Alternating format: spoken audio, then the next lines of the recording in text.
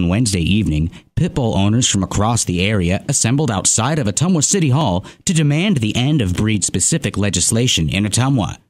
Marcia McDaniel, in charge of the day's event, explained their goals and the reasoning thereof. We are asking the City Council to revise the breed-specific legislation and to lift the Pitbull ban and to place a more fair ordinance to include all dog breeds. Any dog can bite, according to the American Veterinary Medical Association and according to the American Temperament Testing Society, American Pit Bull Terriers scored an 87%. That's better than your Golden Retrievers, it's better than the English Bulldog, and many others. So, what's next for the group?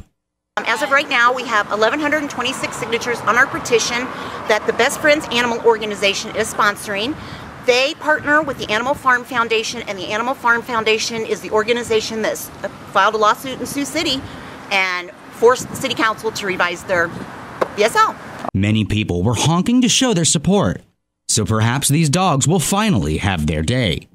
For Ottumwa Radio News, I'm Kyle Smith.